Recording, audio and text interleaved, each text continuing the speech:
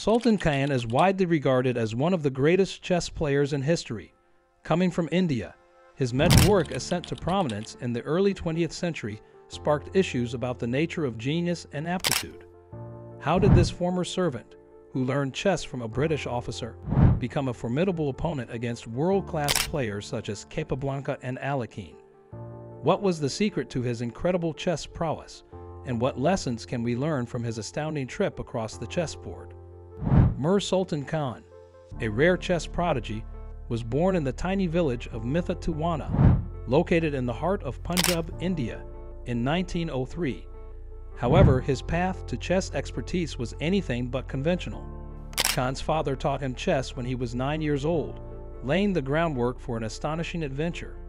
By the age of 21, he had already achieved the renowned title of Punjab's reigning chess champion, leaving a trail of awe and admiration behind him. Sultan Khan's life took an interesting turn in the tragic year of 1926, when he was employed by Major General Nawab Sir Umar Hayat Khan, a legendary Rajput warrior and powerful landowner in the center of Punjab. Nobody could have predicted that this union would set off a new era in chess. Sir Umar, a keen chess player himself, was immediately captivated by Sultan Khan's razor-sharp mind. It resembled a chess game played in the great arena of fate. Sultan Khan easily mesmerized everyone in his way with his natural gift. His amazing skills on the chessboard won him the respect and admiration of all those who witnessed it. His chess skill became the stuff of legends. Sultan Khan set out on a trip to London with Sir Umar at his side, one that would go into chess history as a legendary event. He took on powerful European opponents, including the current British champion Frederick Yates, in a crucial come-across that created excitement throughout the chess world. Sultan Khan sparked his climb as a rising star inside the global chess set with his attractive show of chess skills and steadfast dedication. A chess legend had been born in this remote place.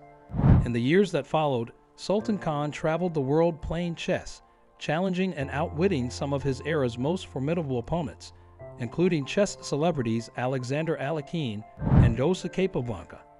His chess skills shined brilliantly, resulting in a streak of spectacular victories. To put it in context, he won the British Championship 3 times in 4 attempts, demonstrating his exceptional talent and supremacy on the chessboard.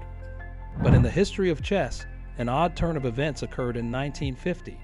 The respected titles of International Grandmaster, GM, and International Master, IM, were first awarded by FIDE, the organization that rules international chess. However, by that time, Mir Sultan Khan had been retired for more than 15 years. Although the FIDE did award these titles to retiring chess legends who had achieved great success in the past, including Akiba Rubinstein and Carlos Tor, Sultan Khan was not included in this list. Maybe it was because he had given up playing competitive chess long ago, or because he had hung up his board before the Grandmaster title was created. Nevertheless, the World Chess Federation, FIDE, recognized Sultan Khan's lasting impact on the game of chess and added him to the group of chess legends, thus maintaining his legacy. Chess lovers all across the world are still attracted and inspired by his contributions to the game.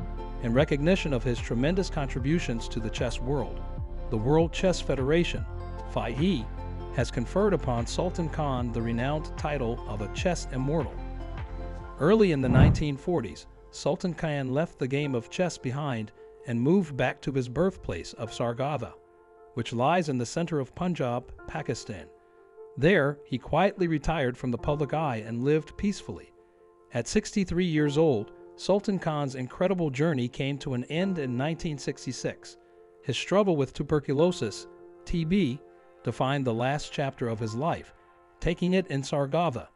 Even while he may not be as well known now, his influence in the chess community remains, which is a credit to both his great talent and the passionate dedication with which he enhanced the game. As we travel through the fascinating life and exploits of Sultan Khan, the chess world's indisputable diamond, one question remains: can anyone truly claim to be the best chess player in history? While the argument continues, Sultan Khan's incredible narrative will serve as a reminder that greatness knows no borders and may arise from the most unlikely locations.